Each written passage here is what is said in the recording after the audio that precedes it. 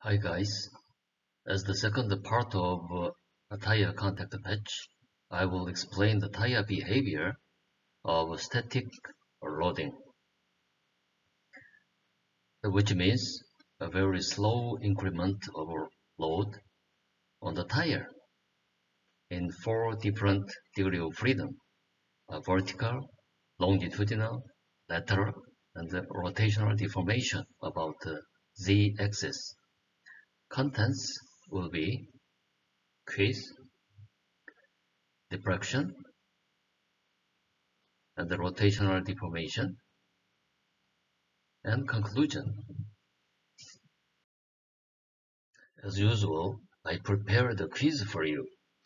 What is the right statement on tire damping? Select two among followings. Number 1. Tire damping increase with vehicle speed.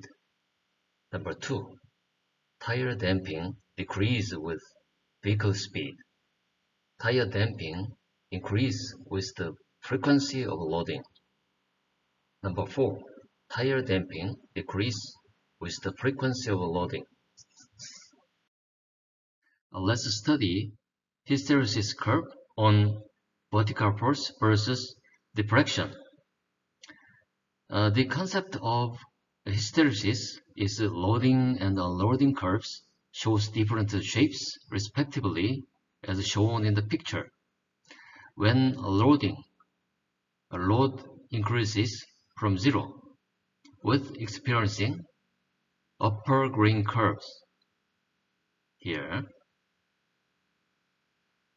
When unloading, a load decreases to 0 with experiencing a lower green curve. The reason why the curves of loading and unloading are different each other is that internal energy enclosed by green curves is dissipating by internal friction. Let's look into some of hysteresis cycle characteristics on force versus deflection. Energy for loading is bigger than that for unloading because of damping. Without movement, amount of damping has highest value. Amount of damping decrease with rolling speed. Therefore, damping can be ignored for moving. If the hysteresis is changing on the speed of loading and unloading, we call it rate-dependent hysteresis. This graph shows the characteristics of a bias tire and the radial tire, respectively. You can recognize that a radial tire is softer than bias tire if you draw the constant force line or if you draw the constant displacement line. The value of a radial tire is lower than that of a bias tire in the constant displacement line. This means that you have to put more force to the bias tire to have the same displacement as that of a radial tire.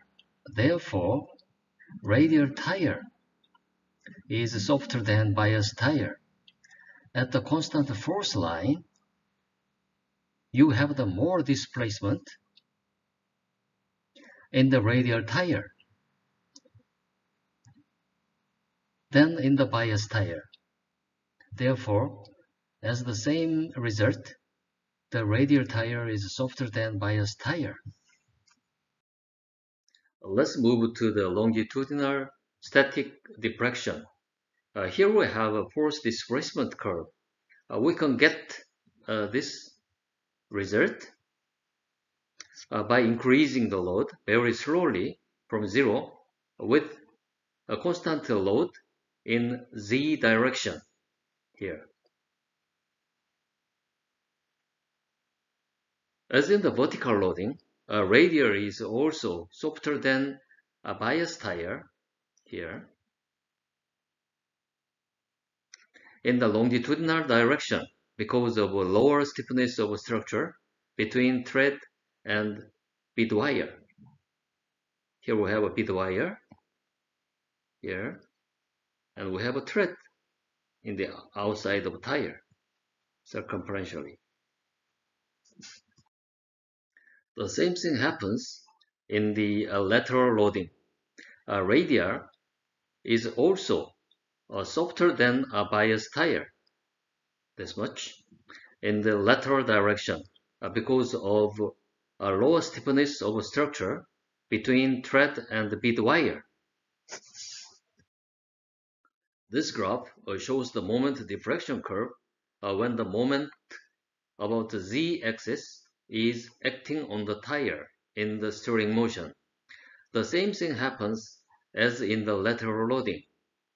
A radial tire is also softer than a bias tire circumferentially because of a lower stiffness of structure between thread and bead wire.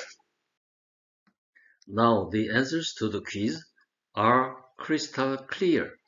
The answers are number 2, tire damping decrease with vehicle speed, and number 4, tire damping decrease with the frequency of loading. Now we have a conclusion in this video. Tire damping decrease with the vehicle speed. Tire damping decrease with the frequency of loading. The loading and unloading in every direction has hysteresis cycle. Radial tire is less stiff than bias tire in every direction. Previous videos will help you get your knowledge deeper on vehicle dynamics. I explained the process to calculate the minimum time from 0 to 100 km per hour for all drive types, all-wheel drive, front-wheel drive, and rear-wheel drive. Also, I explained the stiffness characteristics about radial tire and bias tire. Recently, I explained the stress distribution of tire with being parked on the level road. The next video will be a tire contact patch of dynamic loading. What a beautiful graph we have. See you at the next video. Goodbye, guys.